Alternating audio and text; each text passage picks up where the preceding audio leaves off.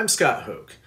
I have two sessions at SharePoint Conference 2018 this year. One on Office 365 usage reporting, where we'll learn how we can take the underlying data from the Office 365 platform and learn how to run better operations and how to do better service delivery for the consumers of our Office 365 tenancies.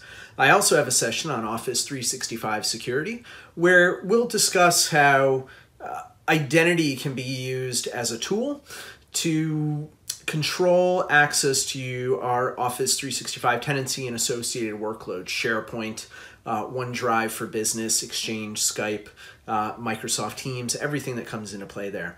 I'm very excited for the conference this year.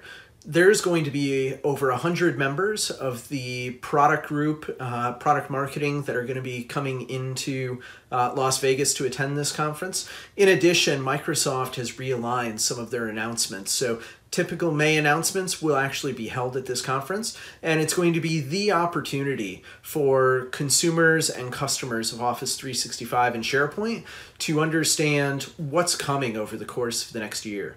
I look forward to seeing you all in May.